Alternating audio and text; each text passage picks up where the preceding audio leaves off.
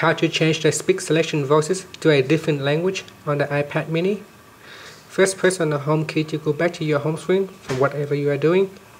Then launch settings. In settings on the left hand side, tap on general.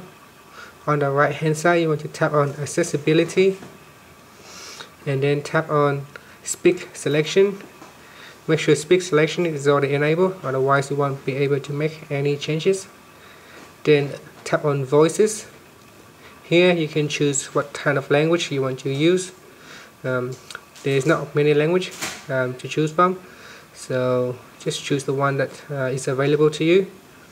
Tap on for example Chinese or Arabic if you want to use one of those. In my case, I'm just going to choose English.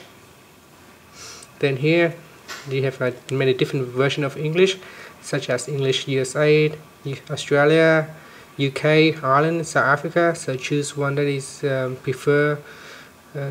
you preferred.